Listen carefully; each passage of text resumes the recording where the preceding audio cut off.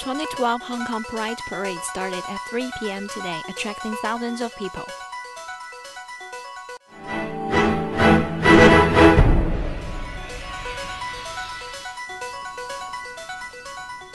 Good evening, everyone. Welcome to BNN News. I'm Vicky Fong. Thousands of people joined 2012 Hong Kong Pride Parade, marching from Victoria Park Causeway Bay to Charter Garden Centre today. The sexual minorities called for equal rights and showed their disappointment on lawmakers' rejection this Wednesday. Phyllis Lam has more.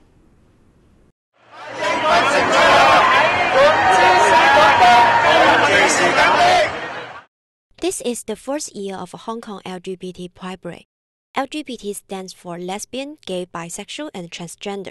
The annual parade is a chance for the LGBT group to be seen and heard. And the other film should be, we are calling equality legislation in employment.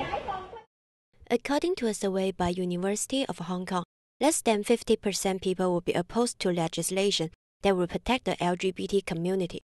But the motion is rejected this Wednesday, and the LGBT community shows great disappointment and discontent. 你可以合法地有個婚姻權利，可以喺正式去結婚。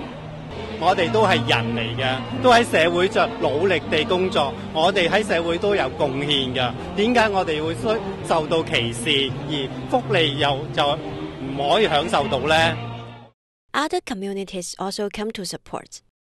I think it's a basic human right to want to be with someone that you love and make that commitment, so I don't see it as any different than from a man or woman making that commitment to each other. But some tourists show their disagreement to the LGBT group. 我倾向于异性恋，我不支持同性恋，因为上帝创造了男女，不然的话，他为什么要创造男女呢？ People Power's women Chen Zikun, who's openly gay, harshly criticized the opponent. 其實佢哋係唔願意面對現實，佢哋連公眾諮詢都唔肯，連擘大隻眼、撐開隻耳仔聽下我哋嘅聲音都唔肯。 However, Women Trans still has the hope for realization of LGBT equal rights. Organizers says 4,000 people take part in the parade this year, which is double compared with last year. Phyllis, BNN News. This Wednesday, lawmakers just rejected a motion calling for public consultation on equal rights for people with different sexual orientations. The supporters thought the public consultation could lead to make laws that protect the sexual minorities from discrimination. But the opponents thought it was a moral issue and legislation couldn't solve the problem.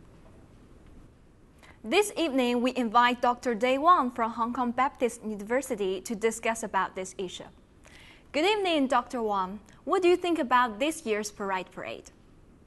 I think it's a success. Looking at the number of participants, it has been growing. And also, I think the coming out of these celebrities serve as a good model for the LGBT communities. And it shows them that it's possible to come out in the public and they can be positive about their sexual identities. Okay, so what's your opinion about lawmakers' rejection of public consultation on LGBT rights law this Wednesday? I think these people are trying to say they should still have the right to discriminate against other people. Supporting this legislation is important. It's the first step to send a message to people that it's fine to be homosexual and you shouldn't be penalized for your sexual identity. And of course, this is only the first step. We still need to change the attitude of the society. We've got to show them that there are other ways of life. For example, we do have same-sex couples. They create their own families. And we've got to look into these alternative ways of life in order to really respect difference and diversity. Okay, thank you, Dr. Wang. According to a survey by Chinese University of Hong Kong, over 90% university students accept LGBT individuals, and more than 60% support same-sex marriage. The young generations in Hong Kong show positive attitude to LGBT community. However, the legislation of LGBT equal rights still has a long way to go. That's all for today. Thank you for watching. See you next time.